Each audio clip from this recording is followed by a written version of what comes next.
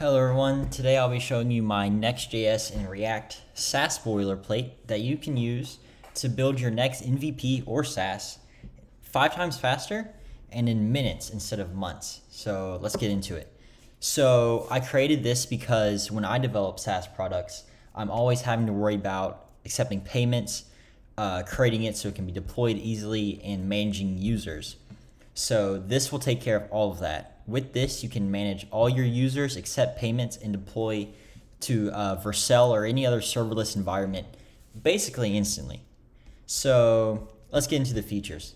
First thing is you can create subscriptions and payments from the admin dashboard instead of having to create it in Stripe and then somehow link it to your app. You can manage authentication. You can easily add multiple different authentication providers like Discord, Twitter, Google, just by dragging in and dropping your keys for those providers. So, and I'll show you that in a minute. Social logins, that goes on to the previous thing. There's a full-featured admin dashboard where you can manage the subscriptions, your users, and the roles and pricing, all from within your own web app. So you don't have to go to your database, update stuff, go to Stripe, update stuff. You can manage it all in one place. A really easy backend, so you can connect to your backend from the front end using gRPC. So this way you don't have to worry about fetching or posting to your own API route. So it's all authenticated for you. Incredibly easy to use. Again, billing using Stripe, you just drag and drop your Stripe API keys into the environment variables, and boom, you got billing and striping. Serverless. Using Vercel and Docker, you can deploy within seconds. So I personally use Vercel, and I recommend you use this with Vercel. It just makes it so much easier to deploy. You commit a change and it automatically deploys.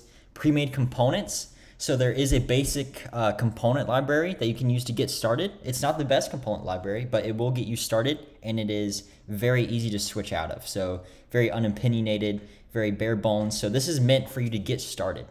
And of course, role. So if you want to block off certain sections of your website to users with a certain role, you can do that.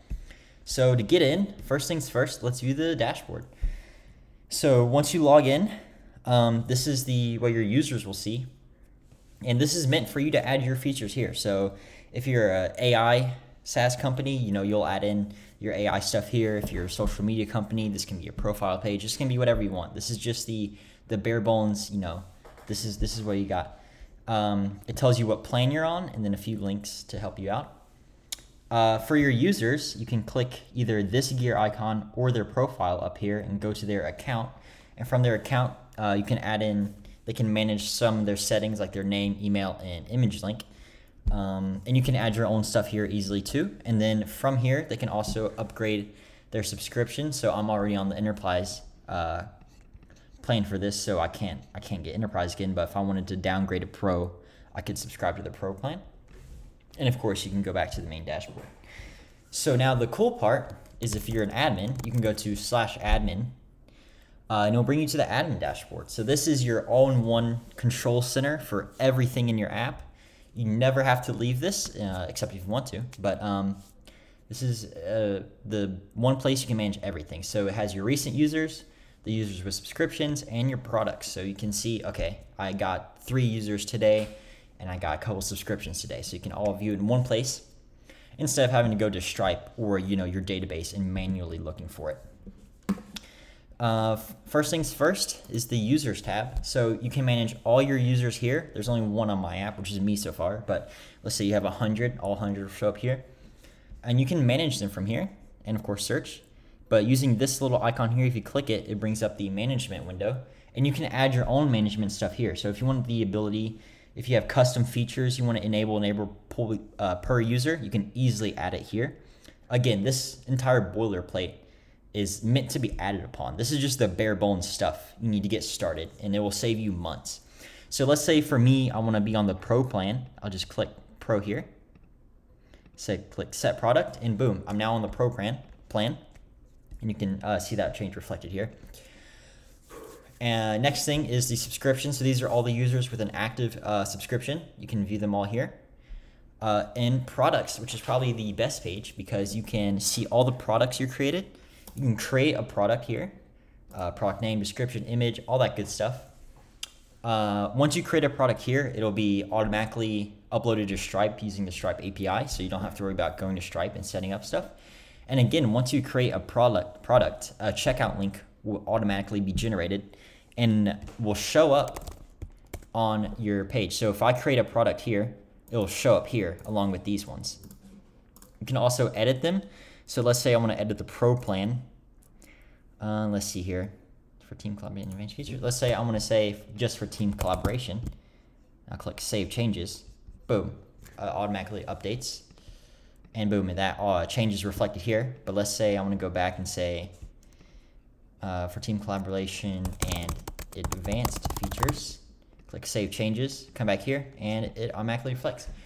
And it does this live changes because we're using TRPC. We're listening for changes on the back end, and if we detect them, we update the front end. So way easier than using Fetch or Axios. Next thing is the roles. So let's say I have roles. Let's say I want this page to only be available to moderators. You can check that using the backend. You can be like .user.role equals moderator. So this is really easy to manage permissions. Let's say I'm going to create a role called like content moderator. Moderates content on the website. Select the priority. Let's do very high. And boom, now you have a content moderator role that you can assign to users using from the user. So let's say for me, I can assign myself the content moderator. I'm not going to do that, but you could. And also, one thing I forgot to mention is if you create a product, it'll show up in this dropdown. Both these dropdowns are dynamic. So you don't have to worry about manually adding things to dropdowns. You can also manage users directly from this page. So let's say your friend joins and you want to hook him up with a role and you see him on the front page of your Mission Control Center here. You can simply click the edit button and select his role. So this is the second version of the SaaS template I've been creating. Tons of new features on the way. Join our Discord or add your email to the website and you'll get notified when new releases come out. So I hope you guys enjoy. If you have any questions, join the Discord and I will personally reply to each and every one of you.